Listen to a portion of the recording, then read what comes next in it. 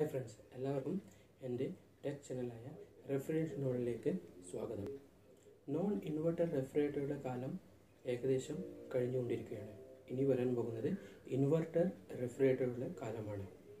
നമുക്ക് ഈ വീഡിയോയിൽ ഇൻവെർട്ടർ റെഫ്രിജറേറ്ററിൽ ഉപയോഗിക്കുന്ന ഇൻവെർട്ടർ കംപ്രസർ, ഇൻവെർട്ടർ PCB എങ്ങനെയാണ് ചെക്ക് ചെയ്യുന്നത് നോക്കാം.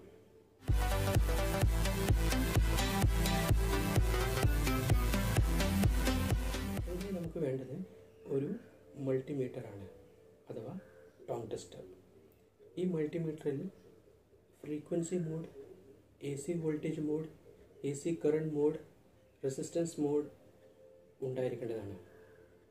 ഇനി നമുക്ക് ഇൻവെർട്ടർ PCB എപ്രകാരമാണ് ചെക്ക് ചെയ്യാമെന്ന് നോക്കാം.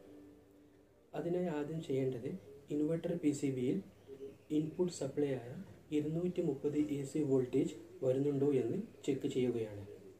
അതിനായി മൾട്ടിമീറ്റർ AC വോൾട്ടേജ് മോഡിൽ സെറ്റ് ചെയ്തതിനു ശേഷം ടെസ്റ്റിംഗ് വയർ ഉപയോഗിച്ച് ഇൻവെർട്ടർ PCBയിൽ ഇൻപുട്ട് വോൾട്ടേജ് ആയ 230 വോൾട്ടേജ് വരുന്നുണ്ടോ എന്ന് ചെക്ക് ചെയ്യുക.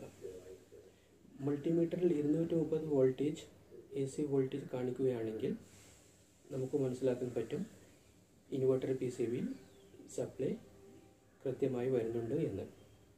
ഇനി അടുത്തതായി ഇൻവെർട്ടർ PCBയിൽ നിന്നുള്ള ഔട്ട്പുട്ട് സപ്ലൈ 3 വയർ മുഖേനയാണ് കംപ്രസറിൻ്റെ ടെർമിനൽ മുഖേന മോട്ടറിലേക്ക് എത്തുന്നത്.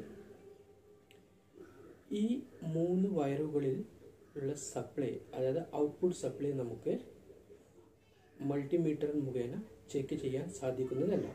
അതിനാൽ നമുക്ക് ഈ 3 വയറുകൾക്കിടയിലുള്ള ഫ്രീക്വൻസിയാണ് ടെസ്റ്റ് ചെയ്യാൻ പോകുന്നത്.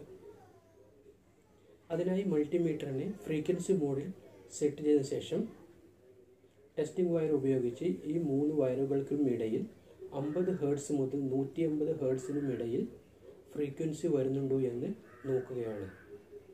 അങ്ങനെ വരികയാണെങ്കിൽ നമുക്ക് മനസ്സിലാക്കാൻ പറ്റും ഈ ഇൻവെർട്ടർ PCB ഓക്കെ ആണെന്ന്. അടുത്തതായി ചെയ്യേണ്ടത് കംപ്രസർ ടെസ്റ്റിംഗ് ആണ്. അതിനുവേണ്ടി മൾട്ടിമീറ്ററിനെ റെസിസ്റ്റൻസ് മോഡിൽ സെറ്റ് ചെയ്തതിനു ശേഷം കംപ്രസറിൻ്റെ 3 ടെർമിനലുകൾക്കും ഇടയിൽ ഉള്ള റെസിസ്റ്റൻസ് ചെക്ക് ചെയ്യുക എന്നതാണ്. ഈ 3 ടെർമിനലുകൾക്കിടയിലുള്ള റെസിസ്റ്റൻസ് സെയിം ആണെങ്കിൽ നമുക്ക് പറയാൻ പറ്റും കംപ്രസറിൻ്റെ മോട്ടർ ഓക്കെ ആണെന്ന്. ഇനി അടുത്ത സ്റ്റെപ്പ് എന്നുള്ളത് കംപ്രസറിൻ്റെ മോട്ടറിൻ്റെ ഗ്രൗണ്ട് ടെസ്റ്റിംഗ് നടത്തുക എന്നതാണ്. ഗ്രൗണ്ട് ടെസ്റ്റിംഗിന് ശേഷം മോട്ടർ ഗ്രൗണ്ട് അല്ല എന്ന് ഉറപ്പുവരുത്തിയതിനു ശേഷം കംപ്രസറിൻ്റെ ജാം ടെസ്റ്റ് നടത്തുകയാണ്. ഇതിനായി കംപ്രസറിൻ്റെ ഇലക്ട്രിക്കൽ കണക്ഷൻ ചെയ്തതിനു ശേഷം PCB മുഖേന കംപ്രസറിലേക്ക് സപ്ലൈ കൊടുക്കുക എന്നതാണ്.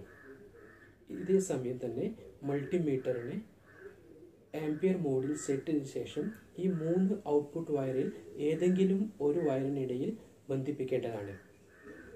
ഇങ്ങനെ കംപ്രസറിലേക്ക് സപ്ലൈ വരികയാണെങ്കിൽ മൾട്ടിമീറ്ററിൽ കാണിക്കുന്ന കറണ്ട് 0.8 ആംപിയറിന് മുകളിലാണെങ്കിൽ നമുക്ക് മനസ്സിലാക്കാൻ സാധിക്കും കംപ്രസർ ജാം ആണെന്ന്. അപ്പോൾ ഇപ്രകാരം ചെക്ക് ചെയ്യുകയാണെങ്കിൽ ഇൻവെർട്ടർ റെഫ്രിജറേറ്റർ നമുക്ക് കൃത്യമായും ഈസിയായും ചെക്ക് ചെയ്യാവുന്നതാണ്. ഹലോ ഫ്രണ്ട്സ്, എല്ലാവർക്കും എൻ്റെ വീഡിയോ ഇഷ്ടമായെന്ന് വിശ്വസിക്കുന്നു. ഇഷ്ടപ്പെട്ടെങ്കിൽ ലൈക്കും ഷെയറും ചെയ്യുക.